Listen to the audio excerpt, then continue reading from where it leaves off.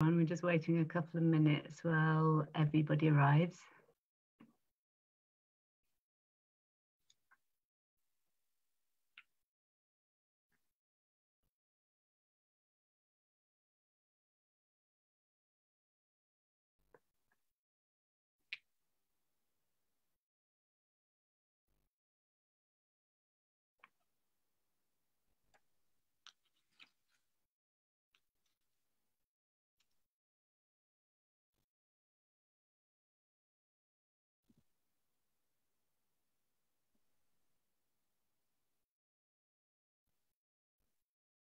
Great, are we ready to go, Cindy?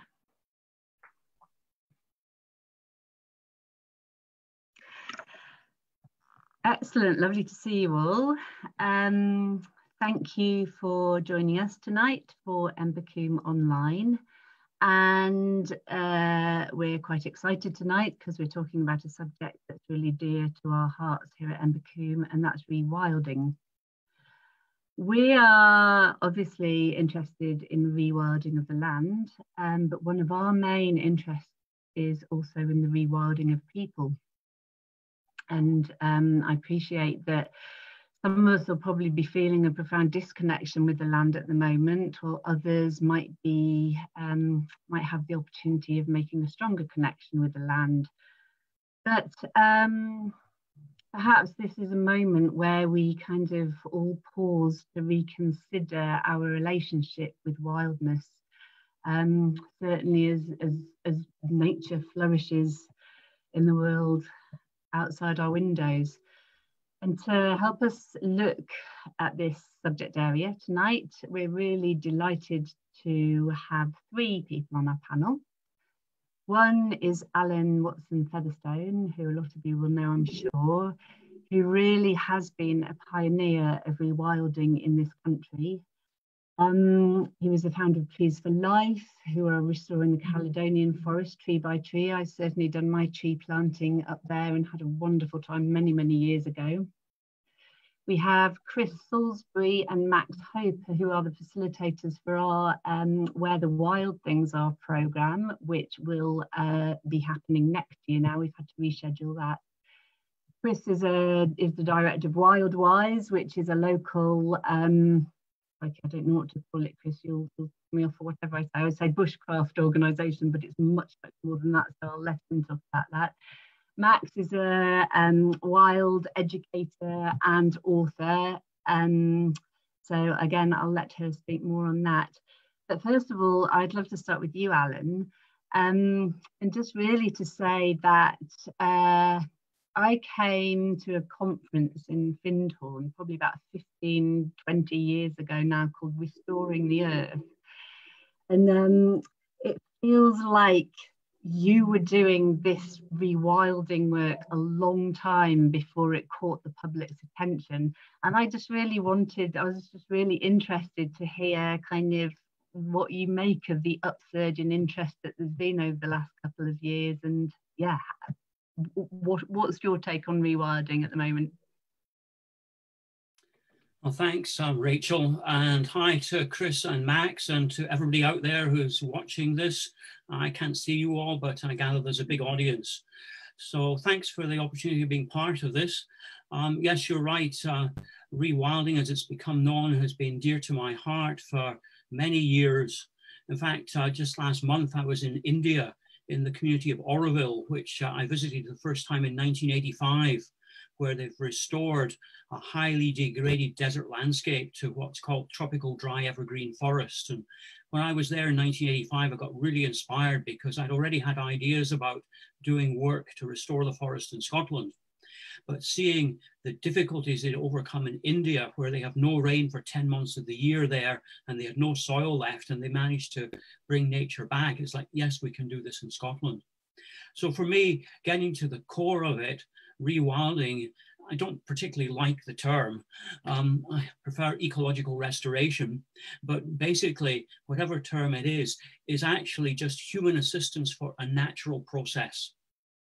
The earth naturally is wild, and unmanaged, self-regulating, and highly evolved over millions of years, interrelated species, habitats, ecosystems, all functioning together. And what's happened, of course, is humans have come along and severed many of the strands in the web of life. We've exterminated species, we've fragmented habitats, we've destroyed ecosystems, and we've isolated ourselves. And we live in this culture now which has this illusion that we're separate from nature, we're better than nature, we're the crown of creation. And of course, it's all false. So rewilding or ecological restoration for me is actually about stepping away from that and recognizing that we are just one strand in the web of life, and how can we help that web repair itself, because it has a self-repair function. Most times we're interfering with it as humans. We're preventing it from happening. In Scotland, we prevent it from happening by having far too many deer and sheep on the hills that prevent any vegetation from growing. Other places, it's by burning heather moorland. And in the tropics, it's by burning forests as well. So if we stop interfering, nature will recover by herself. So rewilding for me is actually, how can we subtly but catalytically stimulate and accelerate that healing process, because that's what needs to happen to create a viable future for not just humans, but for all life on the planet, because the planet is so impoverished and depleted now, and so many populations have been pushed to the cliff edge. The time is now. And I think it's really interesting right now, today, in this moment in 2020, where human civilization has had the pause button pushed by this tiny little virus that we call COVID-19, that we can't see with the naked eye, but it's brought the whole juggernaut to a temporary pause, and it's giving us time to reflect and hopefully to make a major course correction. So it's a very exciting time. You know, there's lots of people who've been doing pioneering work. I mentioned Oroville in India. There's the work I've done with Trees for Life. There's people restoring ecosystems all over the planet. So we know how to do it now. And now is the time where it has to become a massive, large-scale event. The conference you mentioned that you came to, Restore the Earth, you know, was part of my big vision that the 21st century will become known as the century of restoring the Earth. And I spent a couple of years trying to get the UN to make a declaration of the century of restoring the Earth. It didn't happen. We made the declaration at the conference, as you probably remember, on the final section. But look what's happened now. We've now got a decade of ecological restoration declared by the UN. It's not a century, but it's coming soon in 2021. It's a decade. It's time to really focus. So we've got this moment, we've got this opportunity, and I think it's really mandatory for all of us to step up, you know, to step up to the mark, increase our game, and make the most of the opportunity that's there. Fantastic. Do you think that, well, two questions kind of occur to me from that. The first one is, do you think this kind of humans being isolated in their I want to say cages, that's what I mean, sometimes that's how it feels, but us being isolated, a lot of us away from the land, will make any kind of a difference here? And also my second question would be, what could we all do, you know, if we've got 2021 coming, what can we all do just kind of on our own patches of land? Well, taking the first part of your question first, I think it's a really interesting situation. I'm fortunate that I live out on the edge of the Findhorn community, and right outside my door, I've got fields, I've got a woodland, and the sea is about 400 meters away. So I can go for a walk in nature every day, which many people with an urban environment don't have the same opportunity. I'm suffering because I can't go to the Caledonian Forest to Glen Affric, where I usually go every week. I haven't been there for 2.5 months now, so I'm deprived by that. But what it is doing is enabling me to spend a lot more time in my local area. And one day last week, for example, on one of my daily walks, I stopped with some pine trees. There's lots of young Scots pines, and I was looking at them, and there's these tiny little orange blobs on the needles. It's a fungus. It's a rust fungus. And most people probably don't even see them. With a hand lens, they look interesting. With high magnification macro equipment, they're stunningly beautiful. I put pictures up on Twitter, and somebody said aliens, because it looked like this spectacular alien life form. So there's all sorts of things to discover locally. I had an email exchange with George Monbiot the other day, and he said his nature explorations are confined to the soil in his garden now, but he's discovering the wonders of soil, microorganisms, and the whole world that's there, which is the foundation of all biological life on land on the planet. So I think it's really important to recognize that rewilding and connecting with nature is not just the big scale, going to the top of a mountain or going to a rainforest or something like that. Nature is all around us. And even in a city, you know, there'll be grass growing up between the cracks of the paving stones or a tree in the street. There might be aphids feeding on the tree. You know, there's lots of things to explore. And that's really getting to the heart of what needs to happen for the world to change. We have to reconnect with nature, in my view, in a deep way, in a meaningful way. I say to people these days, I feel like I grew up as a deprived person. And if I look at myself, I'd grown up in Scotland. My parents weren't rich, but they weren't poor. I was never lacking for anything on a physical level. I have a healthy body, a good education.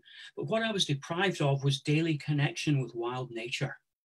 And most people grow up deprived of that today. And because of that deprivation, we've created a culture which does not see or understand or recognize the impact it's having on the rest of nature. So it's reestablishing that personal connection.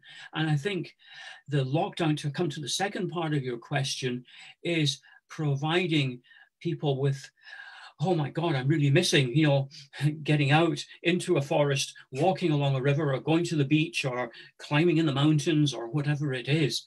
And I think the circumstances we're in are paring back all the complexity of life that we've created with all the stimuli to what's really important. What are the essentials? Human contact, love for one another, and deep connection with nature. So I think it's difficult for some people, but there's a real nugget of learning to come out of this, which is essential. I've been saying to people, you know, there's a lot of interest now in indigenous peoples around the world and their wisdom and how so many of their cultures are threatened. But actually, if you think about it, yeah, when I think about it, we're all indigenous people. We're all indigenous to planet Earth. It's just that most of us don't act as indigenous anymore, because we don't have a sense of place, a sense of connectedness. We don't have a little bit of nature, most of us, that we love every day, that we follow through the seasons, that we care for, that we steward. And that is the separation. And we've got to create a culture in which we all become indigenous in that way. It doesn't mean going back to living as hunter-gatherers, but it means connecting deeply with nature where we are, loving that and helping that recover and bringing it back to life and abundance again. And that, to me, is getting to the heart of what rewilding is about. And that also is what rewilding the human is about too then, because it's reestablishing that intimate personal connection. Fantastic, Alan. And I think that really mirrors the work that we do at Embercombe as well in trying to foster that connection between we as humans and kind of wildness around us. I'd like to bring in Chris and Max now. Chris, well, I will let you introduce yourself, but you've worked with a lot of people kind of on this rewilding, the human rewilding, the soul stuff. You've just come back from Namibia as well, and I'd love you to say something about that too. But what's your take on rewilding the human? Oh, it's such a big question, Rachel. Sorry. Before I sort of get stuck into that, go off on one, I just want to send greetings to everybody. Thank you for being here. This strange medium, which I'm still getting used to. But I send you greetings from a wild and windy and wet Westcountry, where I'm sitting with this little weather change we're having right now. So a whole mixture of rain and blossoms in the air, fragrance and birdsong. I've got a few grains of sand from the Kalahari still in my system. I just got back just before lockdown, just in time, having spent some time out with the Bushmen out there in a conservancy that is truly a wild place, in the way that much of our beloved land here is no longer a wild place, which isn't to say there isn't music to listen to of the wild things, as Alan has been eloquently saying, growing up between the cracks and, you know, in the parking car parks and, you know, everywhere really, when your eye and ear and heart is attuned. So there's lots to encourage us.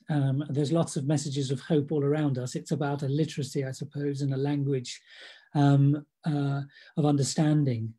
And I think we do need to take a step towards the natural world for us to receive that blessing and that message. And whilst we can get, you know, nature connected in all sorts of ways, and I suspect that everybody here is indeed, you know, practicing all sorts of getting acquainted with the natural world. I hope so, in whatever way they can in this period. And generally, I think there's a deeper invitation that we're being offered at the moment. You know, the natural world is endlessly sending us invitations, you know, albeit a rainbow, a rainstorm, you know, a blossom, you know, a thrush's song. And, you know, we're so distracted, of course, because we're so sort of busy and diverted that we rarely spend time, you know, listening. So, but beyond our usual, you know, nature connection fix, I think probably what this time is offering us is something deeper, and asking for something bolder and braver from us. We're all getting recalibrated. Everything's under review, isn't it? It's a really curious and interesting time. Feels like in that old Vision Quest model, a bit of severance is going on, and the threshold that we're on, or on the edge of, is begging us, you know, to step over and more purposefully and consciously and carefully back out into the world. But really, the message from me is someone who's been standing on that threshold and beckoning and persuading people to sort of come and make acquaintance, you know, of the wild world. You know, that is ever more urgent right now. And I think we've got to find ways of breaking our own habits, you know, and patterns even of our nature connection, just to go in deeper. So that's been my work, I suppose, because I was also in a different rewilding context. Wasn't called that then, but I worked for Devon Wildlife Trust for many years as education officer. And of course, you know, those organizations have been doing all of that incredible rewilding work. And now this thing has come along, and it's very helpful in a way, this term of reference, rewilding, and we're all kind of getting exercised by it and provoked by it and excited by it. So it's so confusing and such a big subject. And I know we don't have time to go into it all, but I'm just delighted that Max showed up at the right time in the right place here in Devon. We've curated this incredible program up at Embercombe to just start to kind of, visit some of those questions and marinate in some of the wildness on our journey around the UK, to visit some of these pioneering sites, one of which is Alan's site up in Scotland, for example, where we can ask each other these sort of humbling and provocative questions and see in a thrilling, unknown, unpredictable way what we will be on the other side. So it's our own threshold that we're proposing for next year at Embercombe. I think I'll just piggyback on the back of that, Chris, if that's okay. So I also want to say hello to everybody from Dartmoor. My own personal journey brought me here to live a year ago today, funnily enough. So it's really lovely to be on the screen now talking to you a bit about rewilding. And I'm particularly interested about what it means for people to be rewilded or to be on a rewilding journey. So there's a lot of research that being in nature and being outdoors is good for people, especially in terms of mental and physical health. And therefore, if we're rewilding people, are we just talking about nature connection, about camping and making fires and looking for wildlife? Well, for me, I think it's so much more than that, because Alan's phrase just earlier in this conversation is that Earth naturally is wild and self-regulating. And for me, I'd like to frame it as well that human beings are naturally wild and self-regulating, but the society in which we live means that that is not always the state that we inhabit our lives. So if rewilding is about going back to a more natural state where nature has taken its own course and humans are not controlling and managing everything, then we apply that to human beings, and it requires a lot of letting go and a lot of unlearning, and it requires challenging cultural and social expectations, and it requires taking apart a lot of what we believe. It means that humans have to connect deeply to themselves and to each other and to the natural world, and they have to tune into themselves and tune out from other dominant messages and voices. And this is challenging and discombobulating and unsettling. And it can demand a severance or separation from really, strong and personal ideas and imaginings, or people even that we've held dear. And this is hard work. I'm so excited that next year Chris and I will be working together with Alan and Rachel at Embercombe to put on this year-long adventure in rewilding. That's what we're calling it. It's called Where the Wild Things Are, an adventure in rewilding, and it will be so exciting to go to some really wild places in the UK, from Cornwall and Devon right up to Scotland, and to try and have an adventure in rewilding ourselves within places that are also being rewilded. So I'd love to see some of you on that journey with us, but it's really lovely to be here talking about it now. Great, thanks, Max. Maybe I could come back to you, Alan. Is there anything that you'd like to add to that? I think a question that I have is kind of, in a few weeks' time, we'll kind of be able to be freer. You'll be able to go back to the Caledonian Forest. We'll all be able to go to the places, hopefully, that we love so well. What can we all do at that moment? What would be your advice for us at that moment? Okay, that's an interesting question. I haven't given much thought to that. I think I live more in the moment. And I don't know when that release is going to come. But in this moment, my answer to it would be I think we need to make sure that we do not go back to life as it was before. That's the most crucial thing. We need to take whatever we've learned from this time of pause, the time of lockdown, the time of being at home, and use that to make changes in our lives. Because as Max and Chris were saying, rewilding, for it to be successful in the world, it's not just about, planting trees or reintroducing beavers. Fundamental to the success of all those efforts is going to be scaling back the impact of the culture we've created on the planet. Because at the moment, one species, Homo sapiens, consumes about 50% of the Earth's primary biological productivity. And all the other species have to make do with the other 50%. And of course, all our cultures, every country in the world is still on the same trajectory of endless economic growth, meaning that the destination we're heading to is taking more and more of the planet for ourselves. So that's what has to change. And that has to happen at different levels. It has to happen at a policy level, at a government level, but it also has to happen at an individual level. And I would like to hope that each one of us makes some choices, even if they're small, simple ones, to bring our daily lives more in alignment with asking less of the earth. And many people do that already. There's a big movement for people to become vegan in this country because people realize, A, that animals are mistreated, and B, that a plant-based diet needs about 10% of the Earth's land area to provide the food that an animal-based diet does. It means using public transport instead of private cars and all the other things. So I would like to think that we take this time of re-emergence when it happens in a month's time or whenever it is, to actually say, it's a bit like a New Year's resolution. I'm going to make whatever change it is that feels right for me at this time. One thing I think that is really important, and I think a lot of people are doing it already, is connecting more with food, because that's one of the basic things. And, when the lockdown started, of course, there was this panic buying and, shelves got emptied and so forth. People are realizing you need food. So, and I know that seed companies have been experiencing a massive purchase rush for seeds for people to grow things. And I would encourage everybody to grow some food for themselves. And if you've got a garden, that's great. If you don't have a garden, you can still grow food. I have a garden, fortunately, but in the winter here in Scotland, where it's dark and cold and things won't grow outside, I still grow food inside. I grow sprouts every day of the year in jars in my kitchen, and I eat the food that I grow with my own love. And that is part of how I reconnect with nature on a daily basis.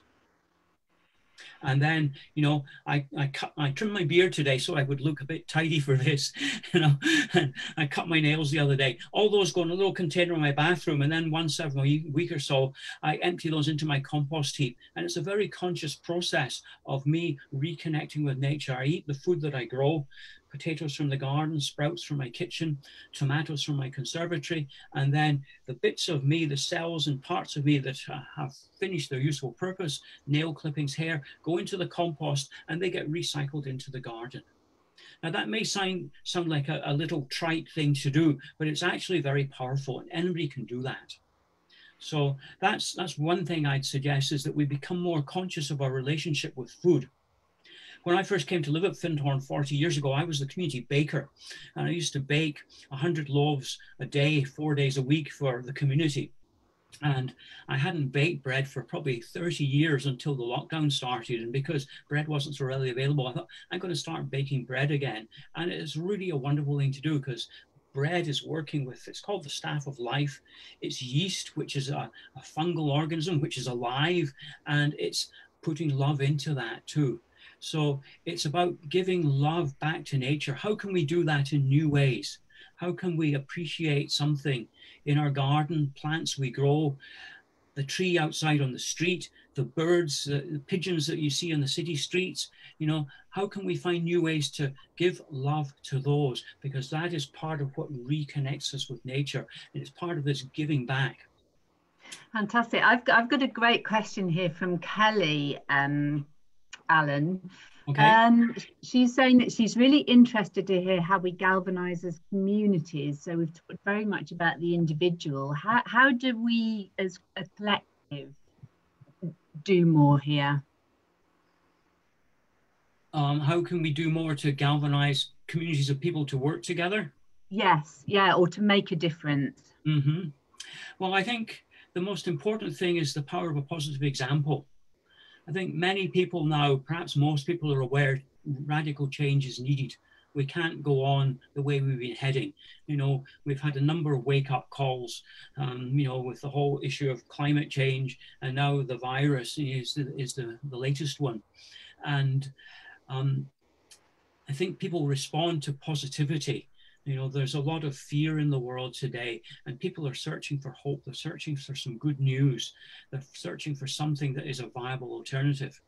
And that, to me, has always been the most powerful message of Trees for Life, that people could come like yourself, like Chris came, and engage, plant a tree, share a week together with other people, as you're doing at Embercombe as well, where you get a creative exchange of ideas, and we all realize that we're not alone, we're in it together.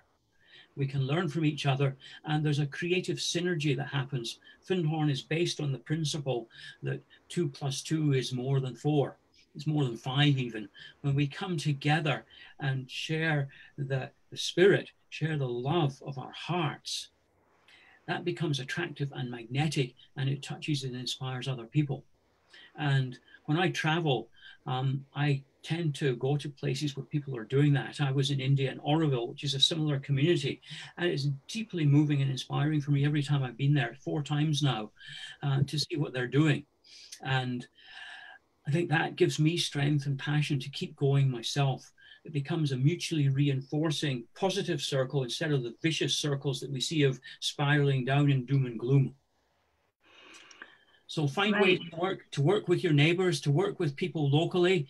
I think the great thing about this lockdown too is that it's opened up all these channels of interacting electronically like this, you know, on a way that perhaps the founders of Zoom and Skype never imagined, you know, happening so quickly. So there are ways to really connect and support one another, to exchange ideas and information, and to really get the knowledge that we need to make the changes that are required now. Fantastic, thank you, Alan. I'm just looking at the questions that we're getting coming up on the chat here, and I've got another great question from Katrina. Maybe I could ask this one to Max, because I know you've worked with a lot of kind of children's education, Max. Katrina's asking or noticing that, you know, children are questioning the role of humans within the web of life. You know, why are humans here? What's our point? If we're making such a negative impact, wouldn't nature be happier without us? Have you got anything to say on that? Funnily enough, I was just about to start answering that question in the chat, so thanks for bringing me in there. I think it's a fantastic question, which helps us to illustrate how we have to see humans as part of the ecosystem and not separate from it.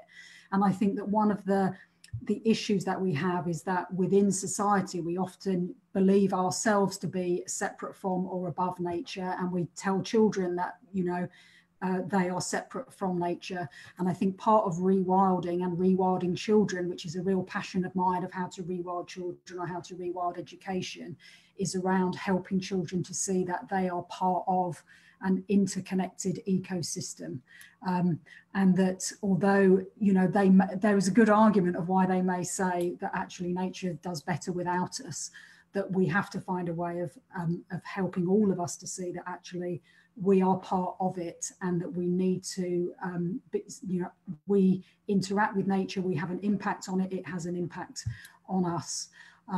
So I think for me, that's where we have to begin, is around how we all interconnect. Have you got anything to add to that, Chris? Yeah, I've got plenty.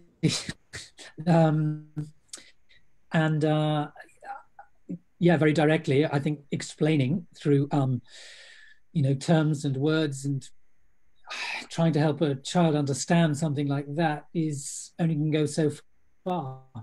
I think we have to take them by the hand, and we have to lead them to the wild things, take them to the places where the wild things are, and that can be a garden, it can be a park, it can be literally whatever is growing or flying around the neighborhood. And by holding their hand, you know, the child sort of has a sort of double impact. You know, there's all sorts of studies that have been done on the effect of the natural world on children and how much it is ramped up when an adult is with them and sharing in the discovery and the delight. So we have to model that for our children, and we have to give them immersive experiences in the natural world. Many of those need to be them playing by themselves, you know, unstructured time. And that's probably the golden ticket for a child, is to have some free play in some, you know, natural places for them to discover the affinity and the kinship. That's the foundation. That's what I'm lucky enough to have. And my God, it was just pure luck. There was no parent or adult who took me down to the forest, but I just happened to be able to walk there by myself. So I spent endless hours messing about in the woods.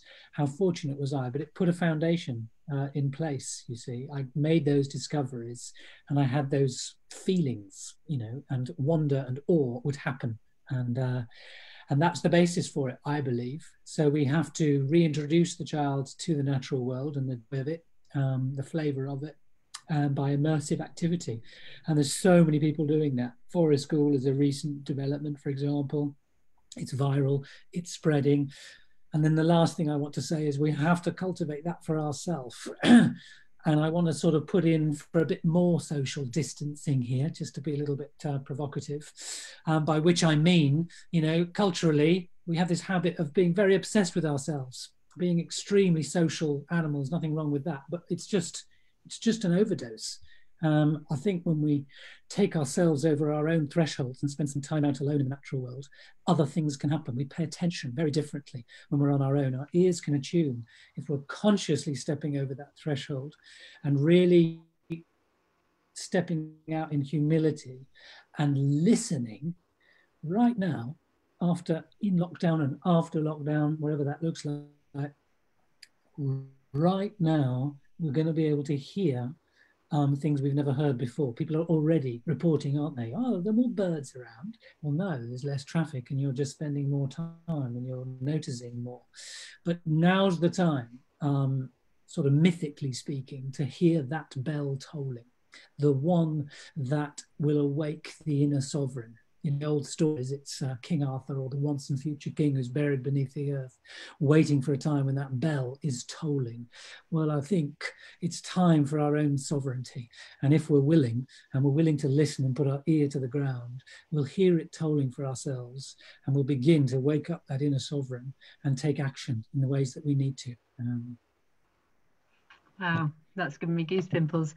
I just saw a lovely point there on the children front. You know, actually what we're talking about here, rewilding, ecological restoration, is a way of demonstrating that humans can have a positive impact, you know, as guardians, stewards. You know, maybe it's not all negative. So that was a good point. I think I will open the floor to live questions then, if I may, if our technology allows us. If you could put your hand up digitally, if you know how to do that. If you don't, just wave it. And Cindy, our host tonight, will have a look through and unmute you. So if she calls your name and you're unmuted, if you could just say who you're asking your question to and then ask it, that would be brilliant. And if anybody wants to send it on the chat as well, I've got an eye on the chat too.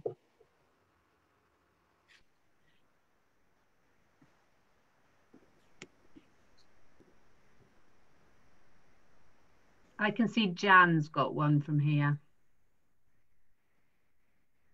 Jan? Hello, yeah, hi, I'm Jan from the Netherlands. Hello, nice to see you, nice to talk to you, and nice to hear you. It's super inspiring, my first time at Embercombe. I live in the Netherlands, and I was also wondering, I'm very engaged, or I'm very interested in permaculture. How do you see the permaculture movement also as being part of rewilding nature?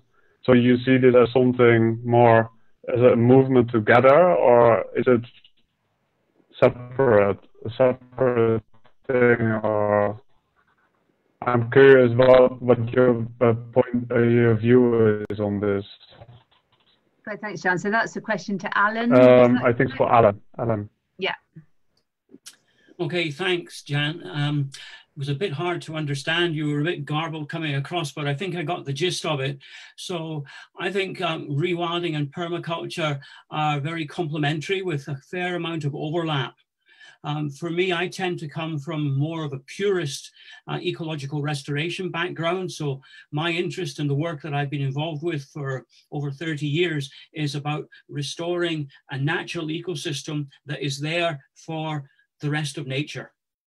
So I picked an area deliberately in the Highlands of Scotland where there's very few people living, where there's no roads, very remote, so that it's a place where a big forest could grow and ideally eventually all the missing wildlife could come back. And it would be there just for nature. It wouldn't be there for people to exploit, although people could go there.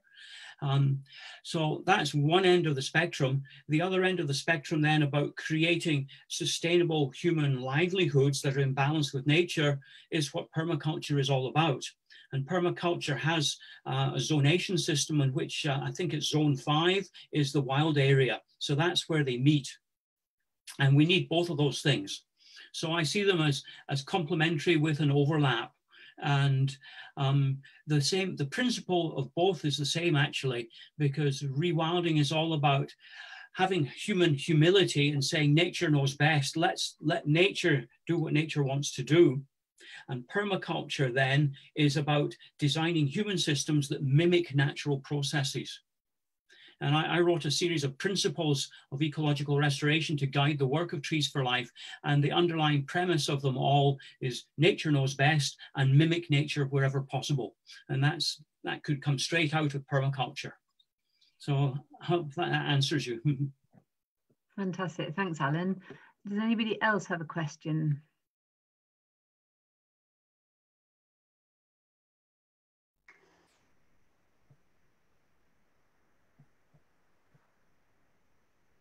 Alice. You can unmute yourself. Yes. Brilliant. Hello. I think my question is probably for Max. Do you have any tips on rewilding teenagers or teenage boys in particular? I've got so much to say about that, so I'm going to really try and limit it. So I think that there is so much unlearning that needs to happen for teenagers, because they have spent their whole lives from the minute they're born being sometimes gently, sometimes more harshly kind of controlled and channeled to behave in certain ways and to be expected to have particular aspirations or to relate to people in particular ways or whatever. And I think that part of what we need to do with rewilding is to support children and young people to find their wild child and to find their wild self, and to re-engage with what their innate feelings and senses are. And that is actually quite difficult, and there's often anxiety around that, which is, oh God, well, if we let teenage boys find their wild selves, we'll be Lord of the Flies and it will be crazy. But actually, I just don't think that that's true. And our experience, you know, through research and as practitioners of working with teenagers or working, you know, with boys, is not that they turn into kind of crazy wild creatures, but that actually they can find something really quite deep within themselves, and that, you know, there are such important outcomes that come from that. So I'm a big fan of deep immersive wilderness experiences, whether that's kind of overnight solos, fire quests, vision quests. So that's kind of a quite extreme version. WildWise run a wonderful camp called the Hunger Games, which is young people running around in the woods with Nerf guns, having just the most amazing nature connection experiences, as well as shooting each other. So, you know, I think there's loads of wonderful ways of doing it, and it can start small. It can start with building campfires and whittling, and it can become much bigger. But for me, it has to start with a trust, a deep trust that young people can actually go into nature and can feel something and don't need to be constantly controlled and told what to do and told off. That's all I'll say for now, but I have got a lot more.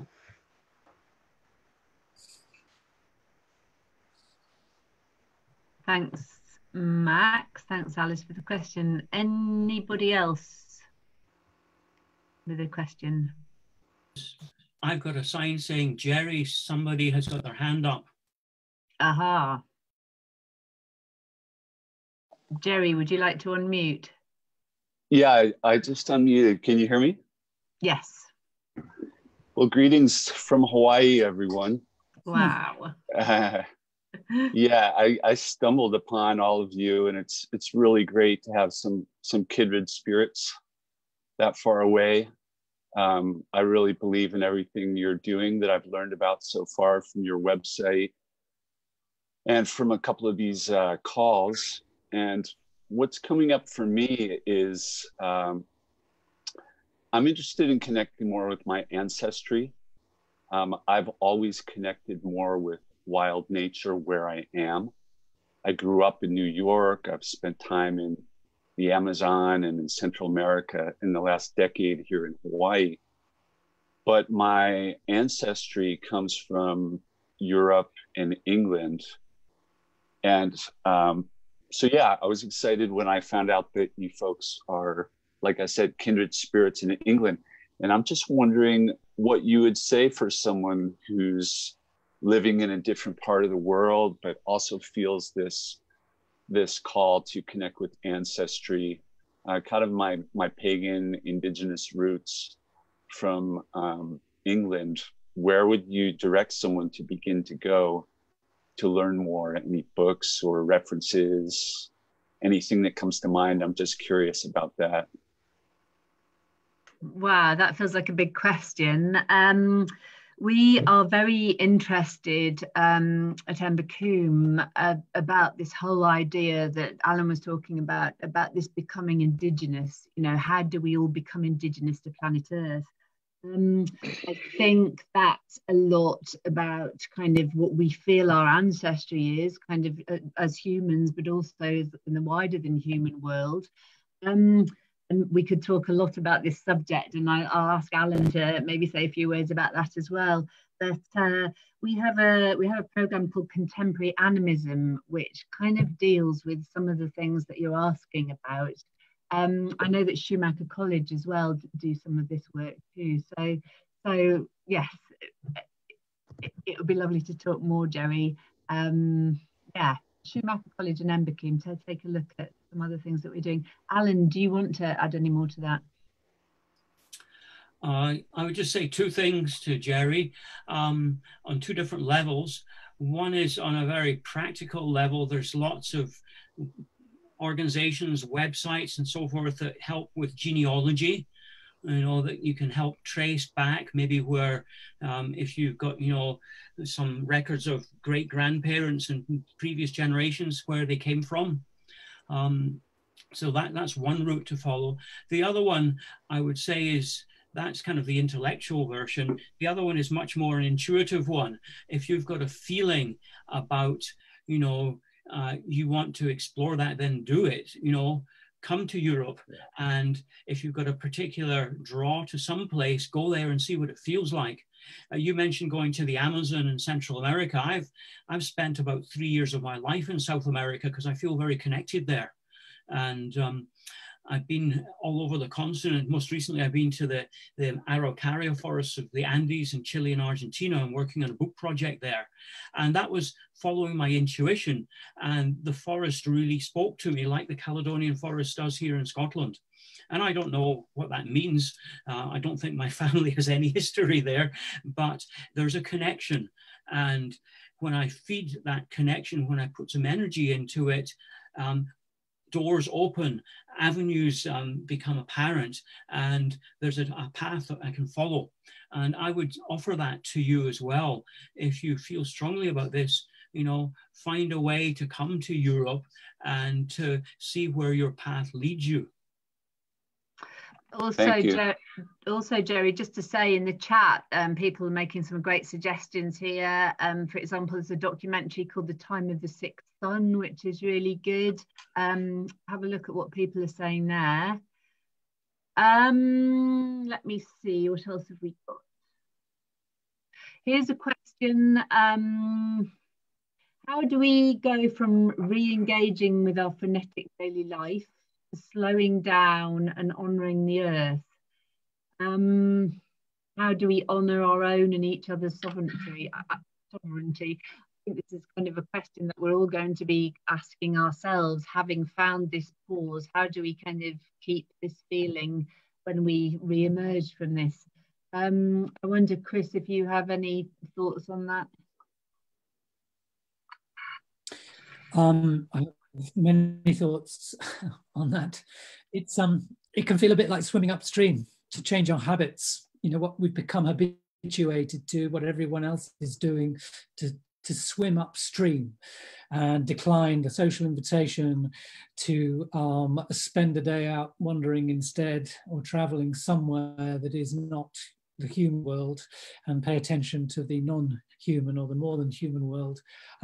It can feel very counterculture, I suppose, but it is nevertheless, it's a habit that you're going to need to begin to cultivate, and start in small ways. Don't start off necessarily with having to, you know, design a great, huge, big wilderness experience, but just create some small, rhythmical, deliberate habits of stepping out. Perhaps you'll decide not to speak, you know, for a certain number of hours and only listen.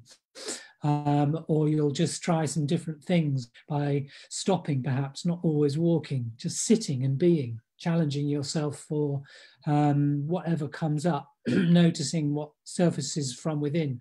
You might find that, you know, voices, you know, are heard that you don't normally hear inside yourself. Or you might find a kind of meditation in it that just makes your whole being feel better. But some deliberate acts to change habits and just spend some time with the natural world, whatever that looks like in your region. Easy steps, baby steps maybe to begin with, but it's about habit, changing habit, putting in some practice, like anything. You know, we don't expect, you know, to be able to pick up a musical instrument and just play it beautifully straight away. We have to put in some hard yards. Hopefully, spending time in nature isn't hard yards, but it does mean swimming upstream a little bit and creating that time. That's the foundation of a lot of the work I do in the year programs we teach at WildWise. It's in all the programs we teach with the kids. It's about getting out and just stopping, and we call it the sit spot practice. But you can build up from 5 minutes up to just a regular little half an hour spots in some place. Doesn't have to be wilderness, you know, it can be you know, on the edge of a park or somewhere, and just start paying attention. And that is one of the ways to wake up, you know, your indigenous soul. Believe me, it's a very simple but very, very profound practice. I could go on with this subject, it's so interesting, but back to you, Rachel. There's probably more other questions. Fantastic. And just to say that I thought what Alan was saying about becoming more acquainted with our local area is a good one on that too. He probably, we're down to our last couple of questions. We've only got 9 minutes left, but here is a good one that's come up on the chat. To me, Nisha, thanks for sending this to me. Is engaging in rewilding a privilege of the wealthy and the West? How can people struggling to feed their family and taking jobs in industrial and capitalist systems be involved? Alan. Well, that's a great question. I saw it there myself, and I was thinking about it. I think the answer to that is twofold. In some ways, it is easier for people who are comfortable in the West, like I am. You know, I don't have to struggle to know where my next meal is coming from. I don't have to walk 10 miles a day to get water to drink.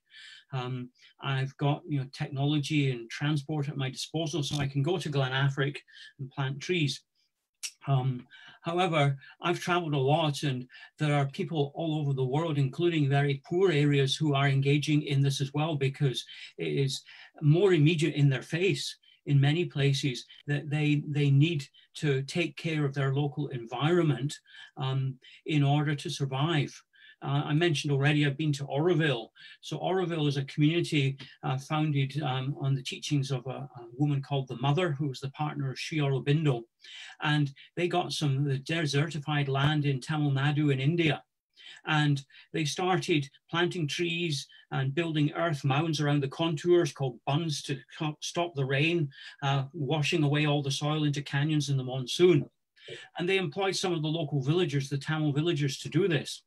And these villagers were living at a subsistence level, but they saw very quickly the results of what the Orovillians were doing, that trees were able to grow, they produced shade, birds came, and life returned. So they started doing the same thing. And those are very poor people. So it's perhaps easier for those of us who are more comfortable in the West, but actually I've seen restoration projects in many parts of the world in so-called poor countries. And there's now an organization which I'm involved with called Ecosystem Restoration Camps, which I'm part of an online course that's launching on May the 15th. Sorry to plug something else here. But those camps are being set up all over the world, including many poor countries, where people can go and volunteer and bring their skills and their abilities and their knowledge to help reestablish, you know, healthy ecosystems on different parts of the planet. So I really see this becoming, going back to the theme of restoring the earth, becoming the first shared task for all humanity. And at this time, when a lot of financial decisions are coming up for being made when we come out of lockdown, you know, there's a lot of talk about we've got to redirect funds away from climate destroying things. I think we also need to really be conscious about redirecting our support to poor countries towards projects that help restore those lands, because that is the long-term future. If I quote Vandana Shiva, some of you I'm sure are very well aware of her work, she's very eloquently said, we need to move from a culture which is based on oil to one which is based on soil. Because soil is what grows our food and what supports all life. And we need to be redirecting all of our support towards that, I believe. Fantastic, thanks Alan. And somebody's making a very good point here that it's not just overseas but in our country as well, that kind of, we need to consider these things too. I think that we will leave it there for now. Just a few things to say at the end. I was going to also talk about eco-restoration camps, Alan, so thank you for bringing that up, because Embercombe has become the first UK eco-restoration camp. So we kind of have enjoyed, we have joined that international network of camps that are trying to make these restoration projects as accessible to people as we can from a diversity of backgrounds. So we'll be making announcements about that in the coming weeks. Also to say, if you've enjoyed this, then we are collecting bursary funds for people to attend experiences, courses, retreats at Embercombe, and money goes towards helping people that you know can't find the fees to come, so that allows more people to come to us. Really big thank you to Alan and to Chris and Max for talking tonight. Thank you to all of you for coming, for staying, for asking questions, for getting involved. Thank you to Cindy and Nusha, as ever, for being our beautiful technical hosts, and we look forward to seeing you. If you're up for it, we have a Beltane celebration on Friday at 1 p.m. with Mac. We're asking people to bring their own candle if they can, and also a spring headdress if they feel up for it. But yes, we hope to see you again, and have a wonderful evening and rest of the week. Lots of love. Bye-bye.